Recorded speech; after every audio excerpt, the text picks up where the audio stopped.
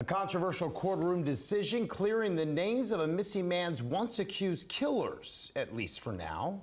That's right. Our Ian Klein joins us now in the control room to break down exactly what led up to that decision. Hey, Ian. Yeah, faulty evidence forced the state attorneys general to dismiss those charges against the pair accused of murdering and kidnapping then 19-year-old Zack Malinowski in 2013. Tonight, his family tells me the decision is yet another step further away from closure. We have felt for a while that there was a possibility that the case might not go on. And that's very disappointing and frustrating, but I don't think any of us are surprised. Malinowski's cousin, Jessica Rabin, says after 10 years of silence, all she wants right now is the truth.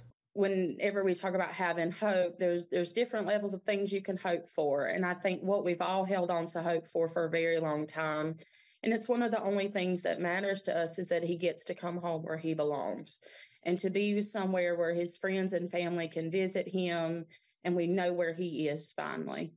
Police arrested Christopher Brown and Javon Gibbs in 2014 on a tip from a credible witness who also pointed them to finding Zack's car in the woods near Valley Forge Road.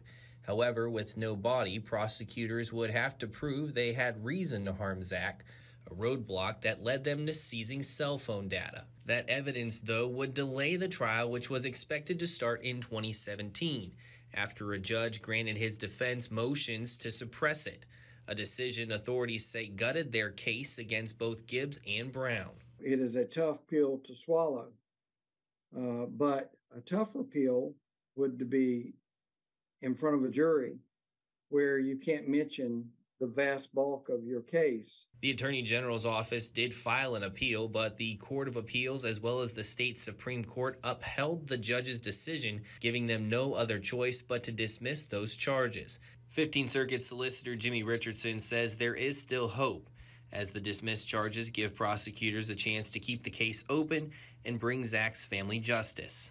It would have to be new evidence. It would have to be good evidence, but, we just solved and convicted Ray Moody after 15 years. As for Zack's family, right now all they want is answers. There's several people who know exactly what happened to Zack and where he is, and they have the ability to help our family and to help him and have him finally laid to rest and be in peace in a place where he, deserves to be alongside other family. And I would just implore them to do the right thing. It's never too late to do that.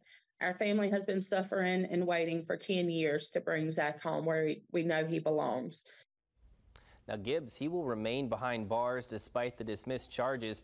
He's actually serving a 10-year prison sentence after pleading guilty to a 2021 carjacking earlier this year. Next month, though, will mark 10 years since Zack's disappearance. Live in the control room tonight, Ian Klein, WMBF News.